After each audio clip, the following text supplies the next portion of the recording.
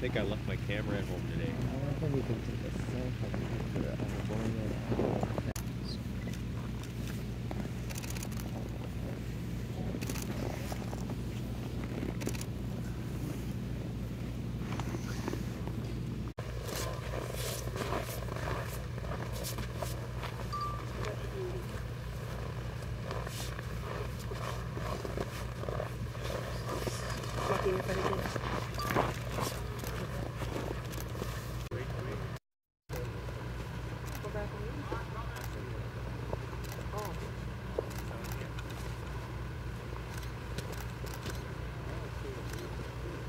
Boreal owl, but I've never seen a boreal owl, but I think that the females are a lot bigger than the males. You see one little toe hanging down there? It's clamping on the branch. Okay, so is this a male or a female? I don't know. I think it's a female. Because I think I remember from that book I was just telling you about that in the boreal owls, there is the largest difference between male and female.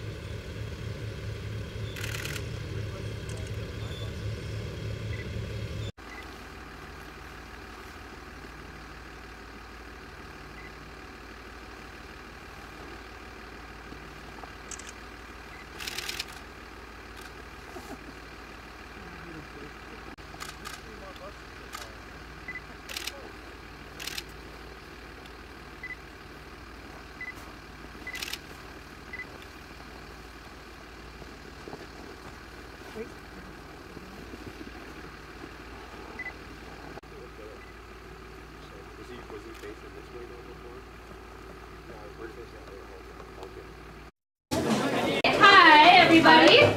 My name is Abby. My name's Joe. And we are from the Raptor Education Group Incorporated, also known as REGI, from over in Anago, Wisconsin, where if you don't know where that is, it's kind of near Wausau, Wisconsin. Now REGI was actually started in 1990 by Marge Gibson, who is our founder as well as our director. But she had actually done rehabilitation for many, many years in Southern California. When she decided to retire, she actually came back to Anago, which is where her family's from and her parents were living. And when she started it, she actually just wanted to do education, thus the name Raptor Education Group. However, since she was a rehabber, just like the movie Field of Dreams, if you build it, they will come, people started bringing her birds for rehab, and she couldn't say no to them. And now we get anywhere from 500 to 800 birds every single year for rehabilitation. So it's definitely gotten very, very big. So we actually have one of the largest flight cages in the Midwest and even in the country. It's 110 feet long and 50 feet tall, and it is meant for our eagles, for bald eagles, so we can get them back to strength in order for them to be released. Or study peregrines, you know they want to move and they want to move fast. So what he'll typically do is I'll pull him out of the box and he'll just start flapping and just start and trying to fly away, because peregrines, when they want to go, they want to go. So we'll go ahead and pull him out here and get him settled, and then we'll be right back.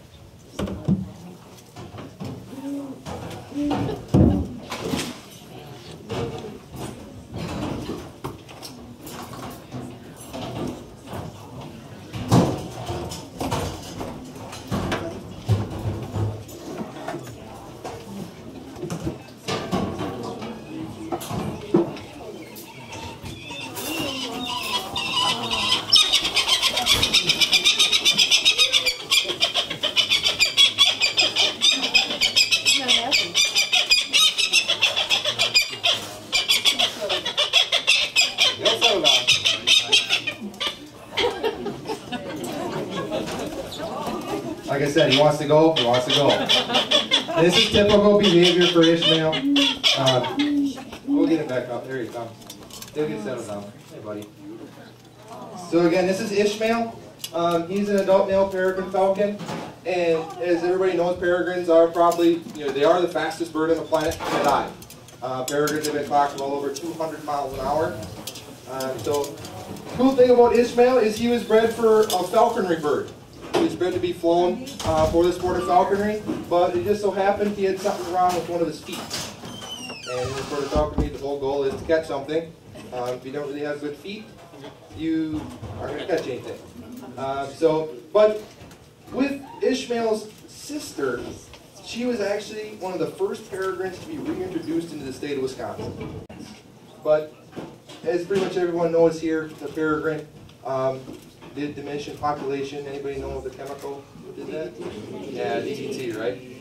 So DDT is a major chemical in the bird world. Killed a lot of bald eagles and a lot of peregrines. And so one of the things we will do is we will ask to kind of hold your questions to the end, since we do have a lot of birds to go through. So if anybody has any burning questions about the specific species or about Ishmael himself, feel free to raise your hand. But kind of just questions overall about REGI or about birds, just hold off to the end, and we'll pull a bunch of birds out at request for whatever guys you want to see at the end. Okay? And so we'll keep him on a little while, and Abby will get the next bird out.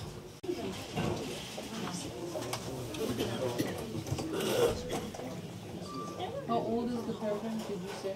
Yeah, Ishmael is 17. Wow. Yep, he is one of the older peregrines, and he look, 15 years old is old for a peregrine. So, and Abby, see, told you had products. You didn't disappoint. All right, so this is Aries. Ishmael, it's Aries' turn now. I know. So this is Aries, and she is a broad-winged hawk. Yeah, she had one ear that was larger than the other one, but we also think that she might have had West Nile virus.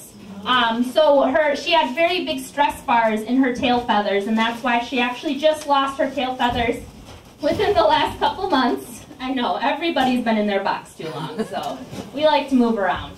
As you can see, for any of you who know much about broad-winged hawks, they make terrible education birds. They're very high-strung.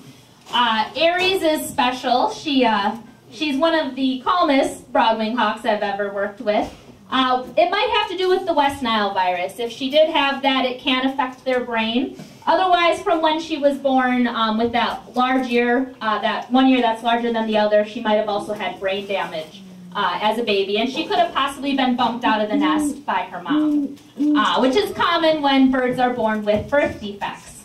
Now, actually, West Nile virus is an interesting thing to talk about for us at REGI, because we were the first facility who decided to rehabilitate birds with West Nile virus. Every other rehabilitation center was putting them down. They were euthanizing them because they thought that even if they were able to recover from the West Nile virus, they would never be released. Well, we decided we had 5 bald eagles that actually recovered from West Nile virus. And so we were able to get a grant to put radio transmitters on those bald eagles to see that if once we released them, they would be able to survive. The radio transmitters lasted 10 years. The eagles most likely lasted longer. Not a single one of those eagles died. And we did actually see that for definitely one of those eagles did go out, make a nest, and actually had babies year after year. So it was a great recovery program, and ever since then now rehabilitation centers have started to rehabilitate birds that have had West Nile virus. So we'll get to our next bird now. Commonly seen around here, but possibly not in this color phase. So this was actually requested for this weekend that we bring her.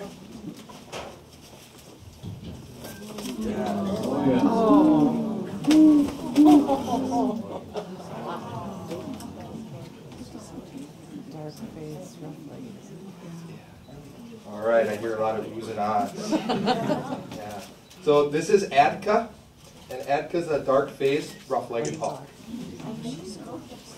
So Adka was found in northern Wisconsin. She was originally struck by a vehicle, and the people who found her on the side of the road decided, oh, hey, I can take care of this bird. That's not a good idea. So the people that found her held her for about 5 days. They fed her beef, venison, trout, and Gatorade. So she had an original broken right wing. You can see it here. It'll start to droop as she starts to move around and she's out a little bit more. She's pretty nervous because she doesn't go out on a lot of programs. This is probably only her first or second program. But she does pretty good. But the thing we really want to take away from Adka's story is, if you don't know what you're doing, don't do it. It's kind of common sense, but you think a lot of people would get that, but it just doesn't happen. So you really have to be an expert at what you're doing. And the way, if you do happen to find an injured raptor on the side of the road, legally you can't hold it for more than 24 hours. Then you're violating laws.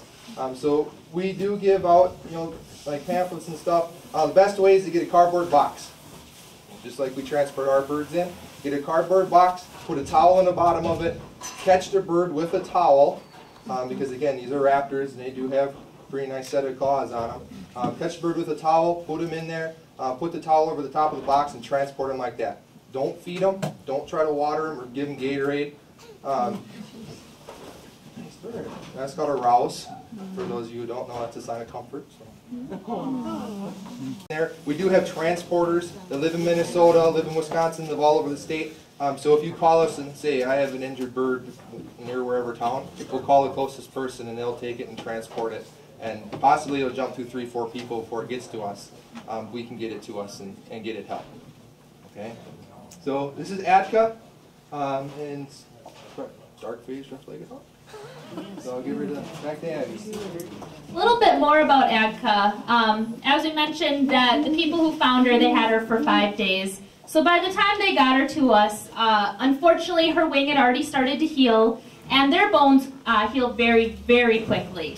And so she might have had a chance of being released. In fact, we reevaluated her over and over again, because if you look at her, it's hard to tell that anything's wrong. In fact, we had her as an education bird, decided we thought she was releasable, and then again, we're very strict about what we release. That bird has to be perfect, has to be 100% healthy before we're going to release it. And so that's one of the best ways to, or one of the best lessons to always get that bird to us as quickly as possible, because it definitely helps in the release rate.